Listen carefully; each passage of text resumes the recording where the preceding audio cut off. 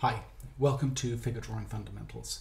So over the next few sessions, I'd like to show you a system that I hope will help demystify and help you get a plan together as you approach figure drawing. This class is primarily based at beginners, but I'm sure that people coming back to figure drawing or people simply looking for a new approach will find some things of value here. I don't want to focus too heavily on anatomy to begin with. There are certain anatomical ideas that we do need to be considerate of, and that will certainly help with our journey, but I do not want it to become the main focus, at least initially. As we move through the classes, we can look at anatomy in more depth and how it influences the choices that we make. So I'd say let's get started. One thing I would say before we do, though, is that when you're practicing at home, try and stick with relatively simple poses, like standing poses from the front, side, back, etc. And if you get into very complex poses with a lot of foreshortening, especially as a beginner, that can get quite overwhelming because there's just simply too many things to consider. So, as I said, try and keep the poses that you choose initially relatively simple. And then as you build your skill set, you can also build the complexity of the poses that you tackle. Okay, let's get started. The first thing I'm looking for is the relationship between the upper and the lower torso. The reason is that I'm looking for the largest forms of the body first. They're going to tell me the most about the pose. Then I can get down into secondary ideas and some of the more subtle ideas. But the relationship between the upper and the lower torso for me is the most important thing, especially with a standing pose. So I'm just blocking in the upper torso, the lower torso, in their simplest ideas. In this case, a box. So I'm just going to very lightly get in a center line. And the reason I do this is I want to be able to measure correctly between the left and the right side of the body. Having a center line also helps me understand the axis, how much the body is turned in space. So it's a very useful tool. And you can find the center line by looking for the sternum or the navel. These are useful visual cues onto where the center line is. Okay, so I've got my upper and my lower torso. And the third thing I want to find, and the thing that is really important for me to understand, is if there is a supporting leg. And if so, where is it? So this leg might be coming down this way, down to about here. And notice how this supporting leg is sitting underneath the upper and the lower torso.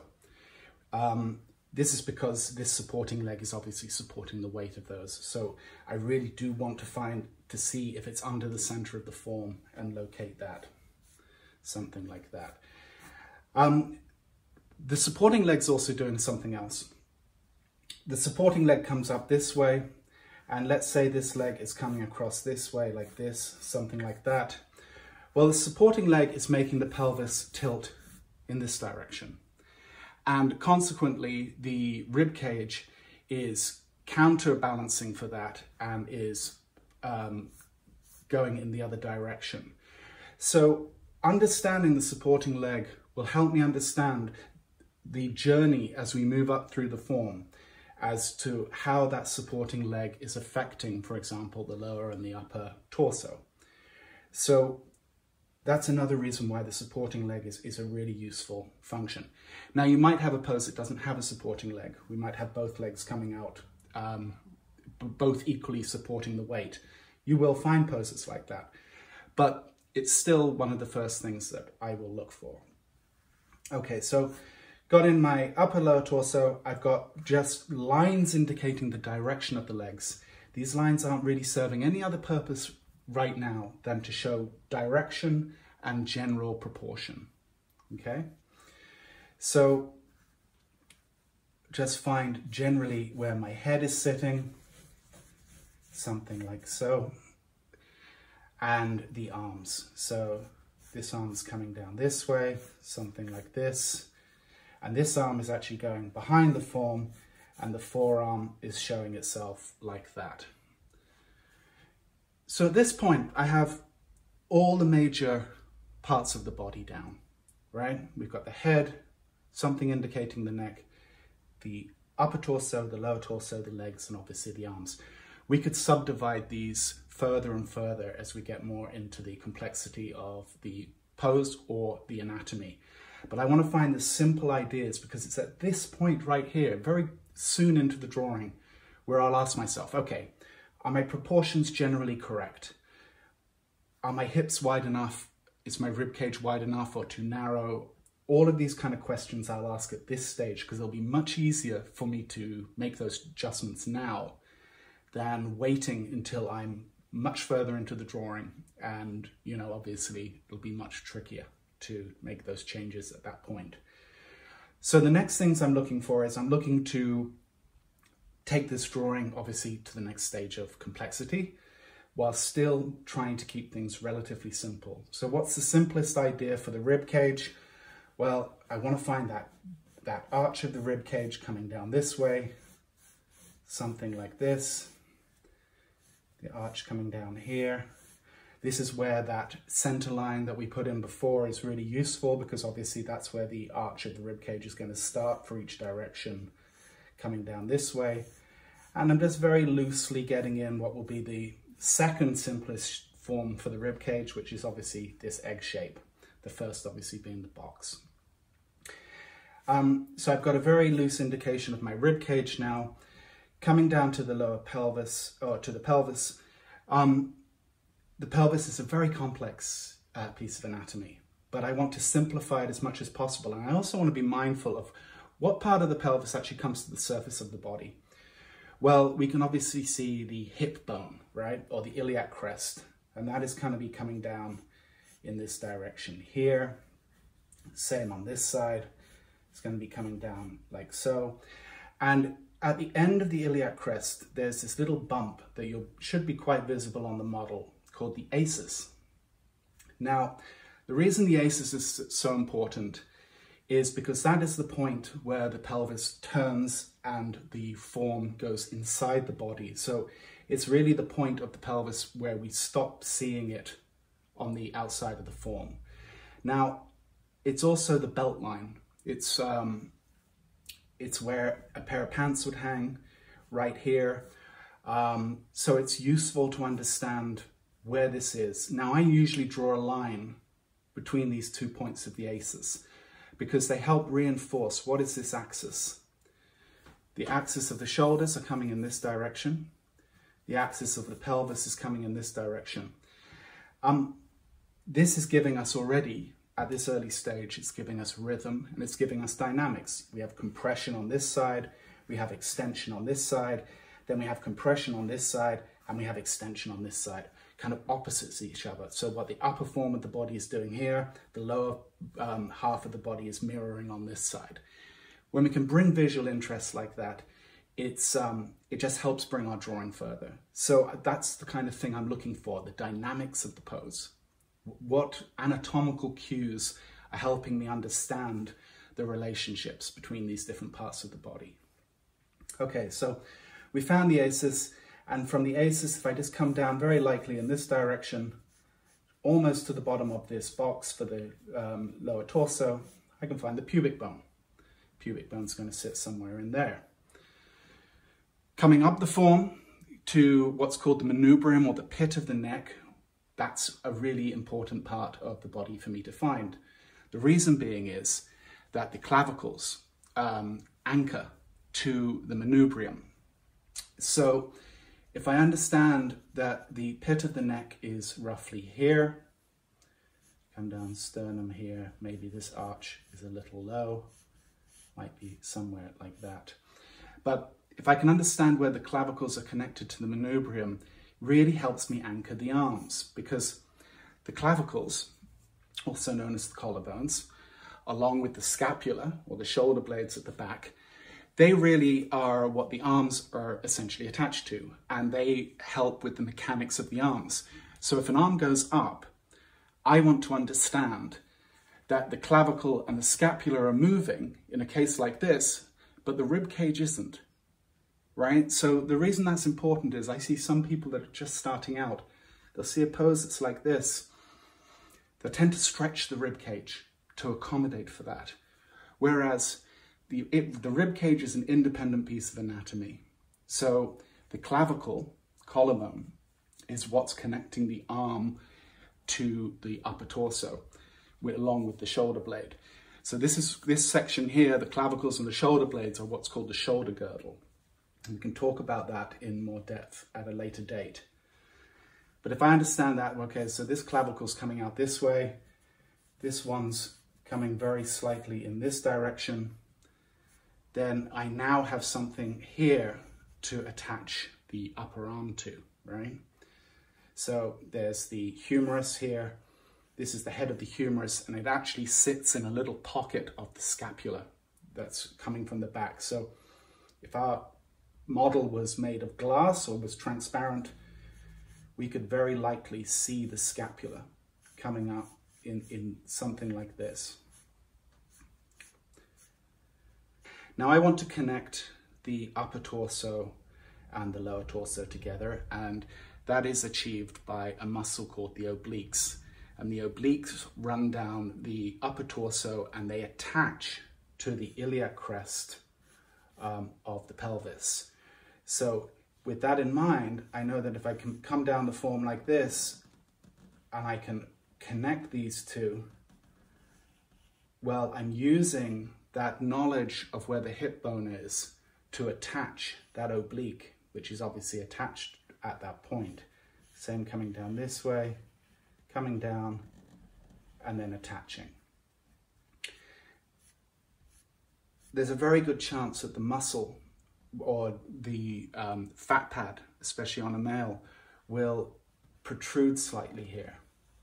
So it's probably going to have a longer appearance on this side, a more stretched out appearance than on this side where it's a little bit more compressed.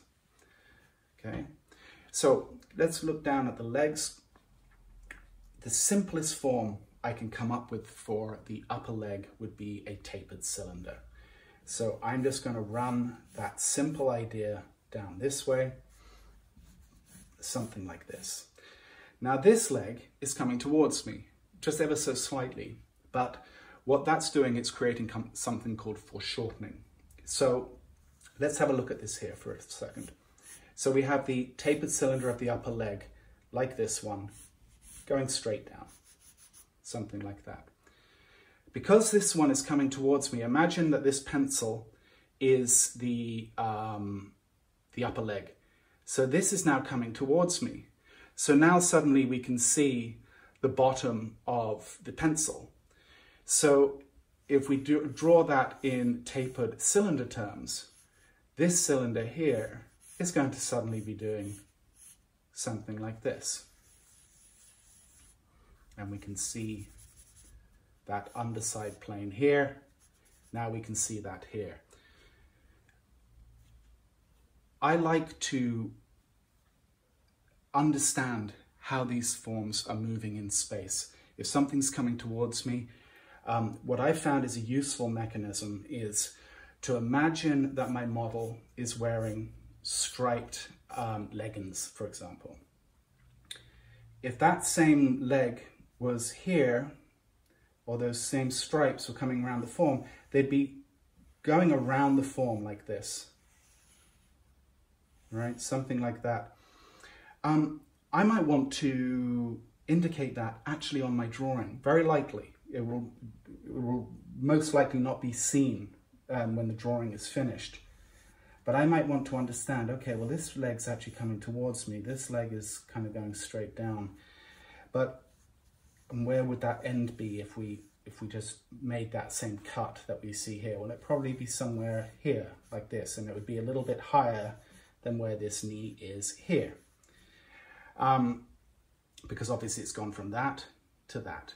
So we'll talk about foreshortening in more depth at a later stage, but I want you to understand the basic ideas of it, because even if you're working with very straightforward standing poses, you're inevitably going to come across very mild foreshortening at the very least. And you may have a case of where it's a very normal standing pose, but an arm is coming out like so. In which case, if you understand foreshortening, even the basic concepts, then you can start to think about it in those terms and you can start to apply it to your work. Okay, so a little thing about measurement, and I'll talk about proportion in a minute, but imagine your upper torso is here in our simple box idea, and the lower torso is here, something like this.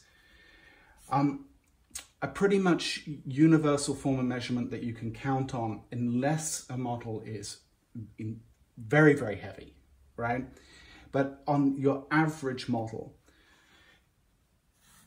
you can count on the navel being halfway between the bottom of the rib cage and the top of the lower torso. In this case, where we would see the iliac crest coming around the form, the very top of it there, obviously coming down to that point of the asus that we talked about here and here. But this is where we'll find the navel, halfway between here and here. So with that in mind, the top of my box is here, the bottom of this box for the upper torso is here. If I come down, I can find my navel in there. Now, in the same way I have here, I've followed these lines around the form. I like to do the same with other parts of anatomy too. So for example, if our model had the stomach was coming out slightly here, I might find it useful to actually indicate that. Something like this, and then coming down to the pubic bone. Notice how that starts to give volume and mass to the whole abdominal area. Just with one line, I'm indicating how the form is turning in space. So it's very useful for me, especially when I get to light and tone, to understand where that turn of form is. So, for example, in this area here, the light could hit it, but then as the form turns just from about this point, I know that things are going to start going into shadow down here, and then possibly back into light in this area, and then as the form turns again, back into shadow. So I'm thinking volumetrically, I'm thinking more like a sculptor really. And I'm trying to imagine what these three-dimensional forms look like on a two-dimensional surface, okay? So we've still worked in relatively simple with relatively simple forms. And I like to jump back and forth between a very simple form, like our tapered cylinder, or sometimes if I feel more confident about the subject, I might jump straight to a more anatomical approach, which has a bit more looseness and sometimes a bit more life with it. So for example, down here, I might say, okay, well, I know my calf is coming down here, and rather than just drawing another cylinder, it might be useful to try and think more in anatomical terms. So I've got the shin bone coming down this way, and maybe I've got the inside of the calf doing something like this. So I jump back and forth depending on what's most useful for me or what gets me where I want to go as quick as I can, so I don't have to belabor over it. Okay, thinking about some of the muscles in the upper leg here, coming in the thigh, possibly a bit of a fat pad there, then coming down and then into the knee system. So, you know, we've got a plane that's coming around the form this way. Coming down to the joint, that plane will actually tend to get a little flatter, more box-like in this area, whereas here it tends to be a little softer and rounder. So I might just want to indicate that very loosely so that I can understand what the form would be when I come to light and tone. Now, there's a muscle called the sartorius, which is actually the longest muscle in the body. And even at this basic stage of understanding anatomy, it is one that I think is useful to understand because it's a muscle that runs from the asus, attaches just at the asus, and it comes down this way, and it actually attaches on the side of the leg below the knee. Now, the reason I like to know about this particular muscle is because you may have observed that if I'm just going to draw my topography lines here, this tends to do something like this, and then it goes around and something like that.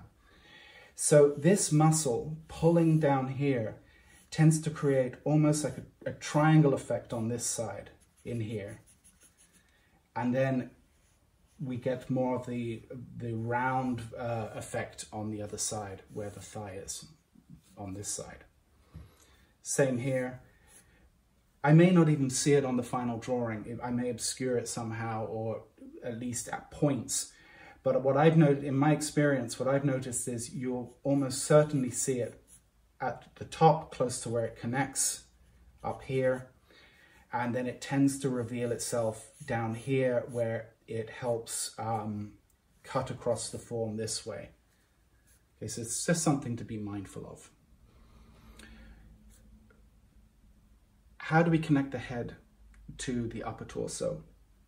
Well, you may have noticed I put this line in very early on. Why did I start with this line? This line actually indicates a bit of anatomy. There's a muscle that attaches at the manubrium here, and it goes up and attaches behind the ear. I'm sure you've all seen it. Now, the reason I like to find that as a rhythmical idea first is because it attaches to the center of the body. Look at the way that neckline comes all the way through the center line and comes down this way. It helps extend the rhythmical idea. If I just start with a cylinder with a ping pong ball on top, we lose the rhythm. And especially at the early stage of the drawing, I want to try and maintain the rhythm as much as possible.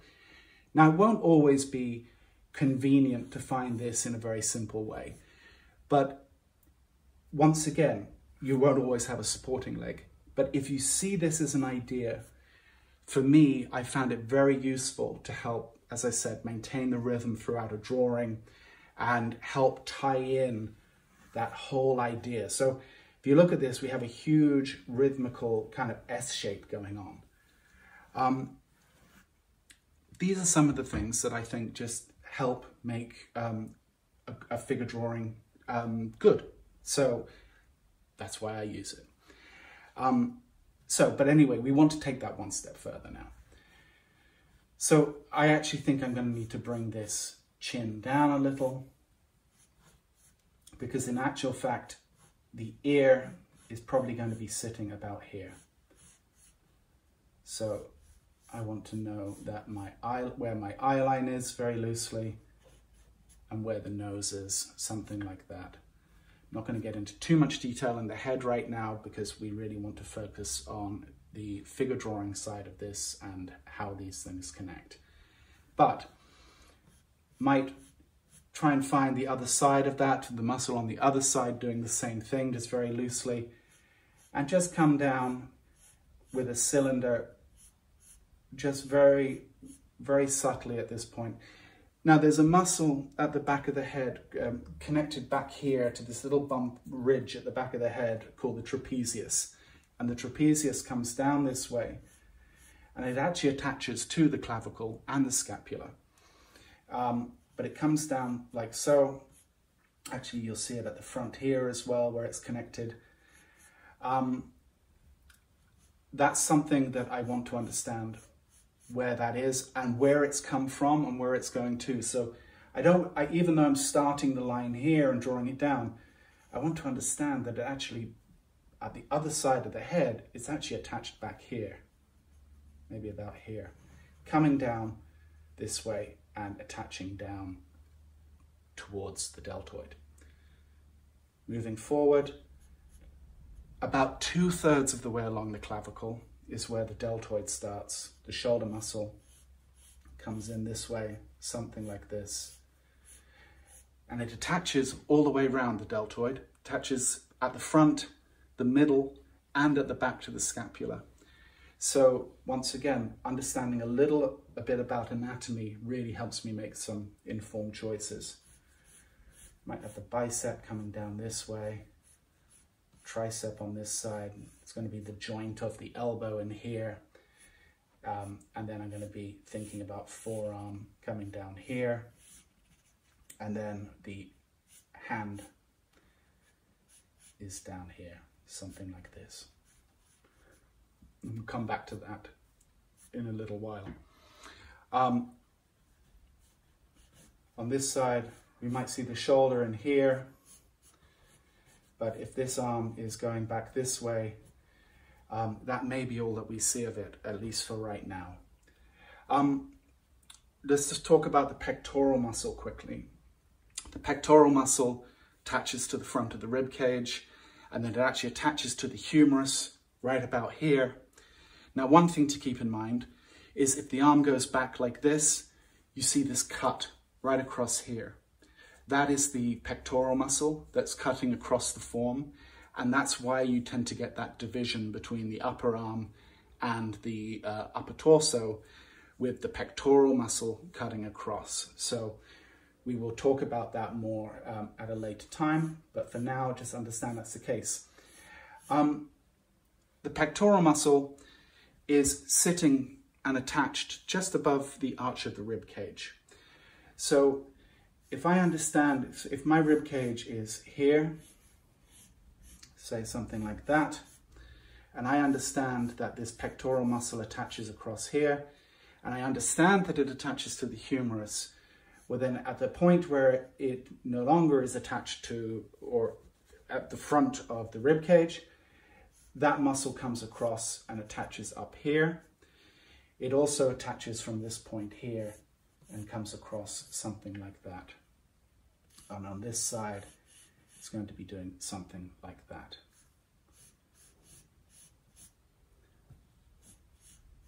Okay. Now on a female, there's a very good chance we can't see the lower part of the pectoral muscle because the breasts will be in the way. But for us to it's useful for us to understand it's there. So now when I attach the breasts in here, typically speaking, the breasts will hang lower than the bottom of the pectoral muscle. So I can just generally get in a volume in here for where the breast would be, something like this.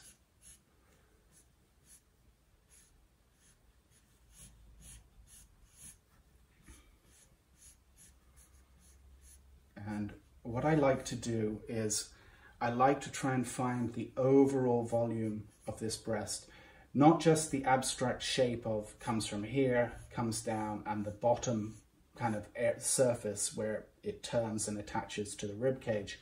But I like to find the whole idea.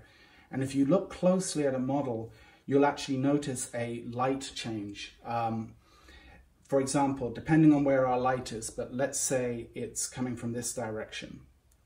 Well, the light might be brighter here, ever so slightly, than in this area here, because as that form turns, and it turns from the chest to the breast, that there's a good chance, once again, depending on the light direction, that plane change will pick up light. Once again, useful to understand once I get to the light and tone stage. So I'm trying to think about volume and mass and not just line and shape. There's a place for line and shape, but I'm trying to think about volume first. Then I can think about all the subtleties of design when I get to the next stage of the drawing. So just thinking about the anatomy of the upper leg here, just very loosely. We're not getting into a detailed anatomical description. We're keeping things as simple as we can for right now. Maybe this calf is coming down in this direction, something like this. Got the lower leg coming in here, something like that. So it would be approximately at this stage I will ask myself, okay, do I have everything roughly where I want it? And I think, at least for right now, everything's looking approximately correct. Maybe this arm, maybe we can just see a little bit of that kind of in there.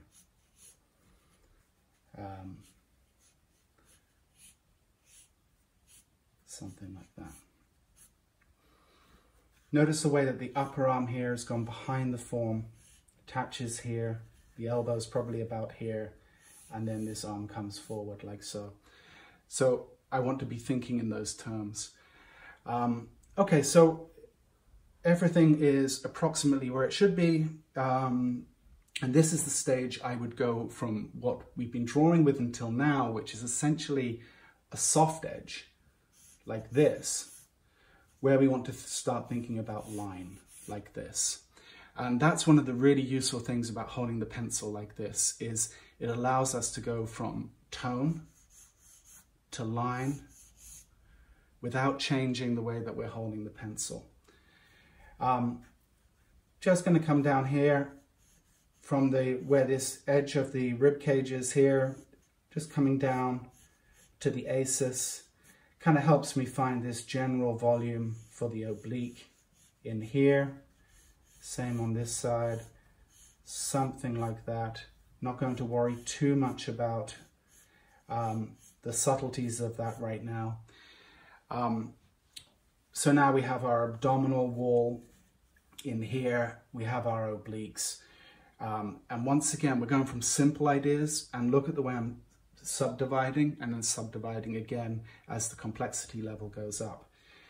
Now this whole process probably seems quite mechanical. I think that it's kind of necessary at this stage, but you will notice if you go and look at some of the other videos, some of the time-lapse videos, you'll get a sense of how I kind of abbreviate this process.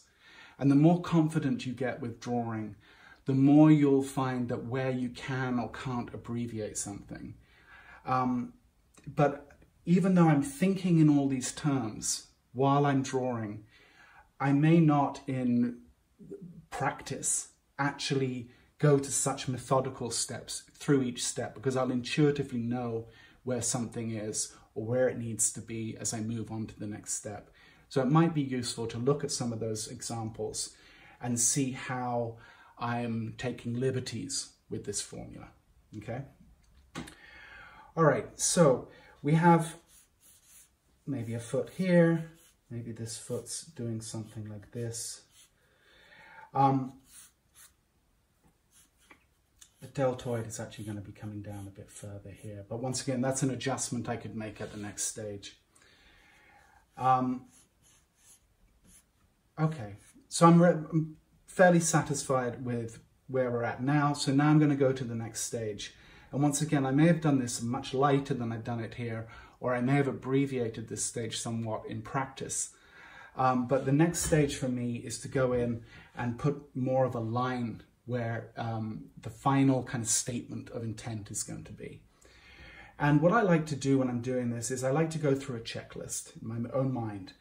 So I'm kind of thinking about what am I drawing? And I kind of ask myself that as I'm going. So I might say, okay, well right now drawing the upper leg here, coming up to the oblique in here, and the oblique's coming this way, but now I'm going to hit the rib cage. So I want to be mindful of that volume. So that's coming this way, and I want to think about that scapula that we talked about. So that's going to be coming up there, something like that. And I do the same throughout the form. Oops. And I just kind of ask myself, what is it that I'm drawing? Okay, coming down, this is the thigh, coming down to the muscles of the upper leg, down to the knee system in here. Let's move across the form to here. Okay, so inner thigh is coming in here, something like this, coming around this way. What's going on this side of the form? Well, same kind of idea. Inner thigh coming this way, actually crossing over that form, then coming down to the upper leg, down to the knee system, where things get a bit squarer, a little boxier. So I'm trying to think in those terms, and I find it's especially useful when you're starting out. Think, what is it that I'm drawing?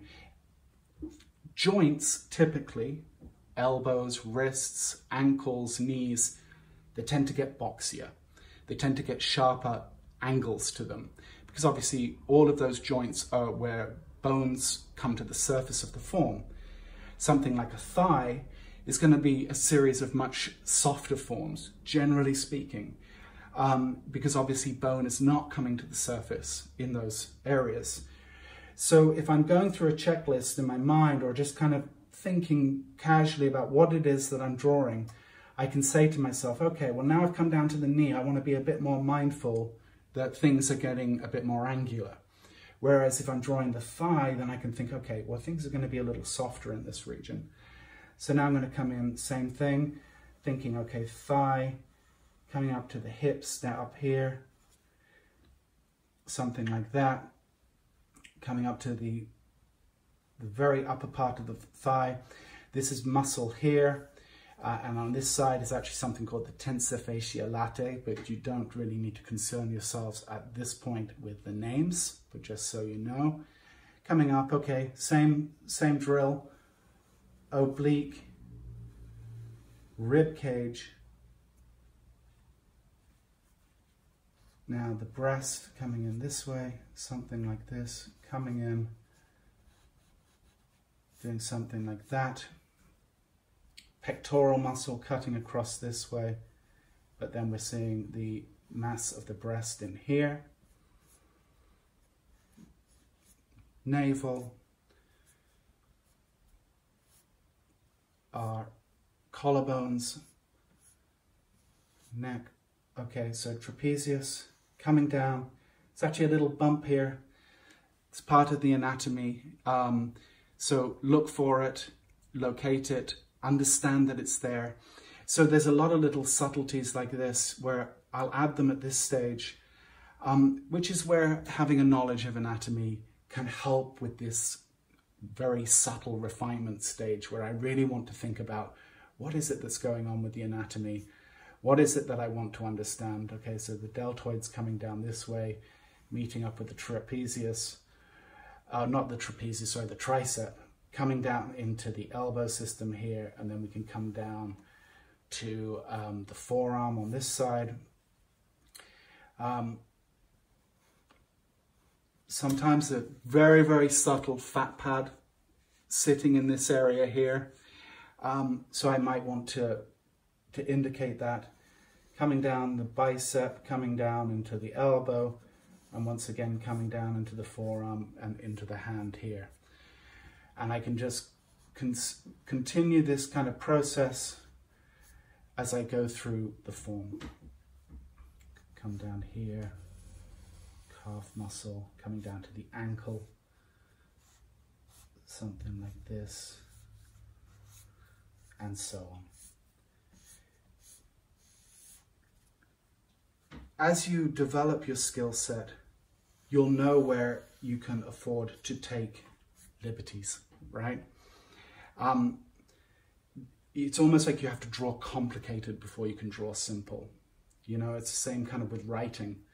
It takes quite an advanced level of writing skill to understand poetry and how to simplify everything down.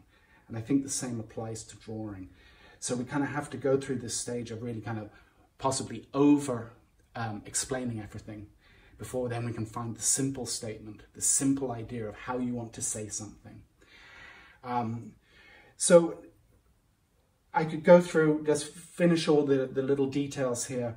One last thing I'd like to just discuss today is, because I've been thinking volumetrically, I can now start to light this form thinking in those terms. So for me to understand, for example, that light might be hitting here, but then as this form turns, there could very well be a core shadow here, same coming down the form here. And we could go in and we could start thinking, where is the form turning in space? Will give me a sense of where my form is in light and when it's in shadow. But we'll talk about that another day. I just want to, before I go, I just want to talk about proportion quickly, because it's not something that we've really discussed yet. I think proportion is a tricky thing.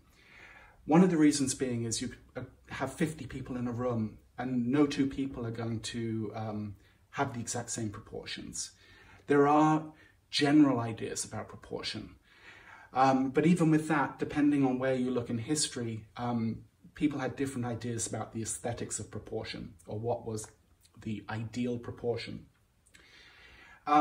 So I'm a little reluctant to say this is the formula for proportion. You have to follow it every time, because you may have the first model that comes in front of you may have a longer torso or shorter legs than the proportion that we give. But let's just talk in generalities just for a minute. So we have our upper torso, our lower torso here. Let's just indicate where the head is. It's going to be somewhere in here, something like that. Let's just put some legs very loosely. One thing that you can look for, generally speaking, is from the top of the head to the pubic bone. If I go like this and I come down, well, that tells me where my legs are, which are right here. Halfway, excuse me, between the top and the legs, halfway is the pubic bone. If I go halfway between here and here, somewhere in here, this is actually probably just below the knee. So I'll put in my legs here. So my knee is probably going to be sitting right about here. And then obviously I can come in and I can talk about the lower leg down here. So top of the head, pubic bone, feet halfway. Something else you might find useful, let me just put in the arch of the rib cage again in here, something like that, is from the pit of the neck here, where the manubrium is, to the top of the arch of the rib cage, the little bone called the xiphoid process, to the navel, to the pubic bone. They are roughly evenly spaced. I think this one tends to be a little bit longer, but these three are essentially evenly spaced for the most part. So it's a point of measurement that you can use with a certain amount of confidence that it's going to get you at least in the ballpark of what's right. Now, if I come to the navel here and I come out this way, this tells me approximately where the elbow is. So that's kind of useful. Coming down to below the pubic bone here, the wrist, and then the hand coming down here. So this is something just to keep in mind as a very kind of rough idea with proportion. Proportion's tricky, and I know it's something a lot of people struggle with. It takes practice, but I would say that if you follow the concept of working with large ideas, what's the large idea? You know, that first stage of the drawing, go back and have a look at that. Try and you develop a sense, or you will develop a sense as time goes by, of what those proportions should be and whether you're in the right ballpark. And honestly, that just really comes through trial and error. You know, draw it wrong a couple of hundred times and you'll start to experiment on trying to find a solution for why it keeps going wrong. The other thing about proportion, though, that I just think you need to be mindful of, especially even thinking in these terms, is as soon as the model turns or goes into a pose that's foreshortened, all of these normal standing proportions obviously go out of the window. So proportion there's no simple formula. If this model was turned like this, none of these relationships work anymore. And then you have to start thinking about perspective and foreshortening. And as I said, we'll talk about that at another time. So I hope this helps. Obviously, we've got a lot more to discuss, and as we move through the sessions, we'll start to add more complex ideas, and we will start to develop a keener sense for anatomy, and we'll discuss all of those things further. If you have any questions, please leave them in the comments below. If you found this useful, please like and subscribe. It helps me out a great deal, and I'll see you next time. Thanks a lot.